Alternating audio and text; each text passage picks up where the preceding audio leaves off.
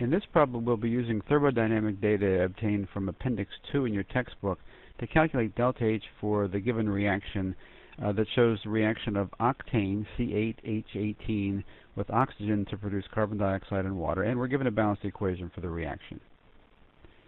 The equation that we'll use to calculate delta H for this reaction or any similar reaction, it looks fairly complicated, but it involves a summation for the products.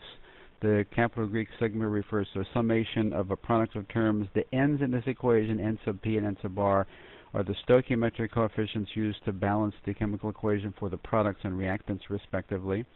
And we can see that we have a summation term for the products minus a similar summation term for the reactants, which corresponds to final state minus initial state for the chemical reaction.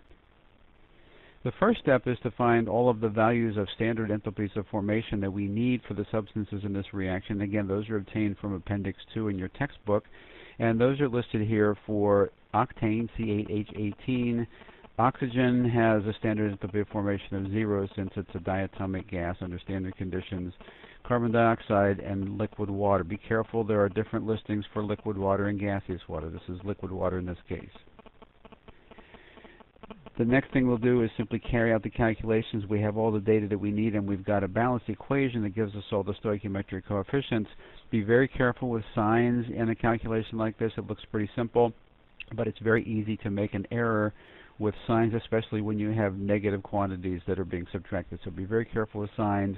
In this case, the final answer that we get is negative 10,940.2 kilojoules.